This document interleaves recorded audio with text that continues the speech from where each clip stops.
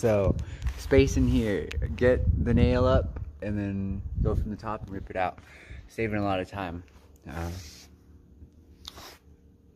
Like, part of living out here though is I'm not used to birds of prey attacking my dogs, you know?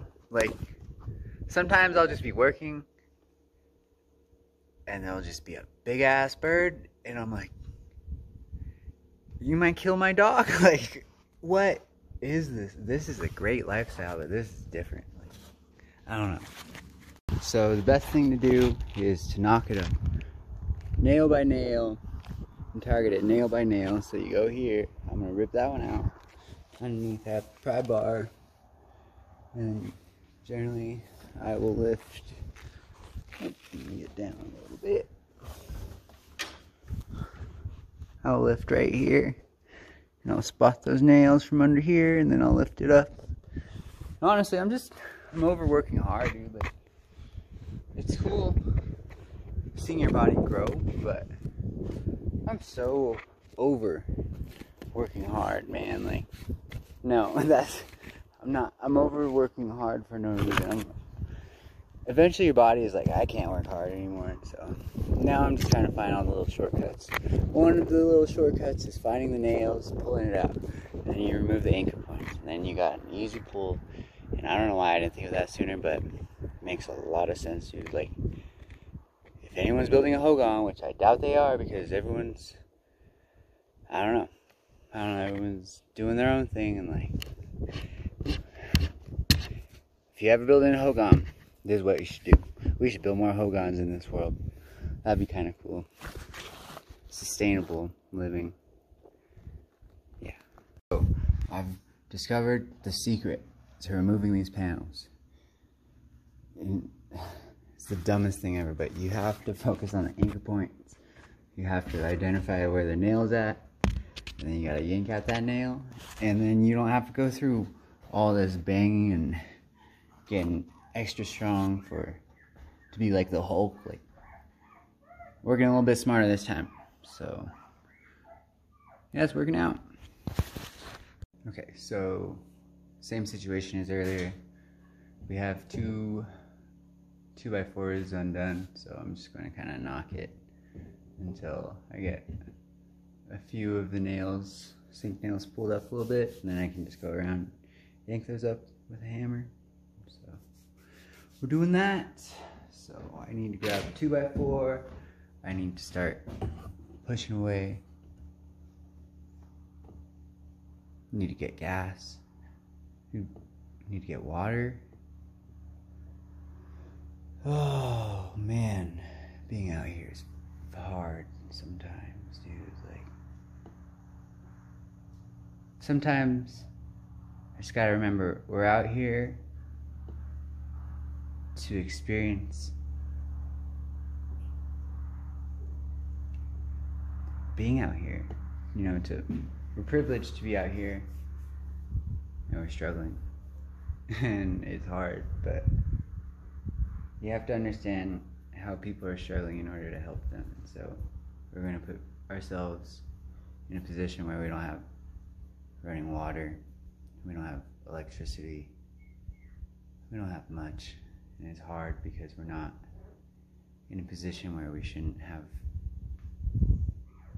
like, everyone's like, why are you there? Why are you guys out here? And it's like, we're here to see what people need, and we're here to help them get that. And sometimes it's hard because when I used to work for some tribe, these kids would always be like, you ain't about it. Like, you ain't about it. And it's like, I just want to be about it. You know, like, I want to feel what it feels like to be on the Navajo Nation. And you see, like, dude, the government doesn't help you out here. Like, everything takes forever. Like, we have a business that is a legit business, and still it's like everyone just wants credit. And it's like, how are we supposed to get things done if everyone just wants credit? Like, we have all these people who talk about culture and respecting your elders, and they, no offense to Europeans, but they act like a bunch of white people, and they push their weight around and nothing gets done, and no funds are ever distributed.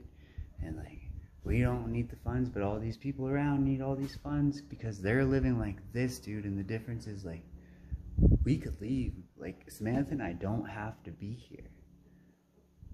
And everyone else has to be here. And it's like, dude, I don't want to leave without helping people, but, like, how are you supposed to help people with, like, nothing out here, dude? Like, it's so hard sometimes. And it's like,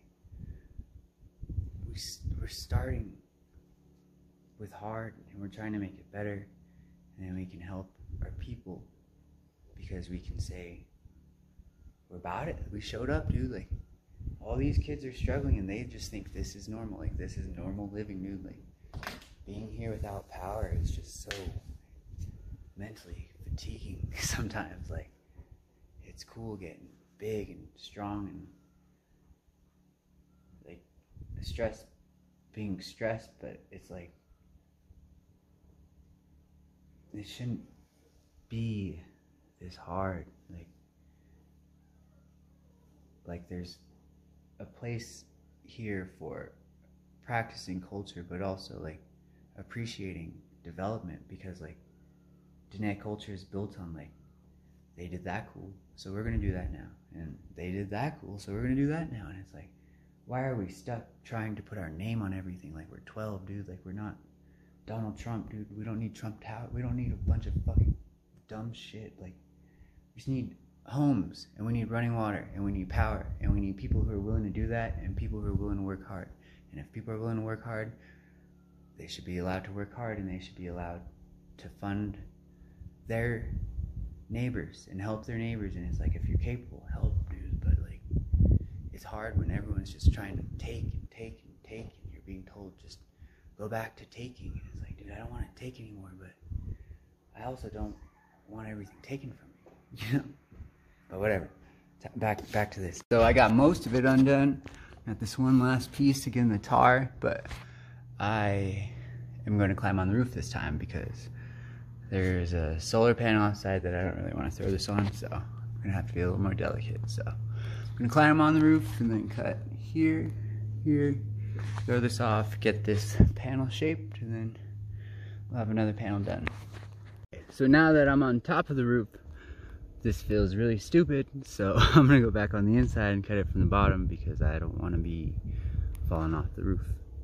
And Samantha got the report done, so we officially did our first nonprofit report. Kind of cool, crazy, scary, but okay. So I took off 2 panels, got 2 pieces of plywood. They're heavy, but I don't know, we got it up there. So I need to climb on top, measure it off. Doing it alone is a lot harder, but we're getting it done. Samantha's just a lot of help, honestly, but she's doing a lot of work in there, so we gotta do this. So joint to joint, I'm gonna put this down because I don't want to fall, but I'm going up there. So I got special help from Samantha, and I'm climbing up and lining up the sides. So 8 feet by 8 feet. I'm gonna do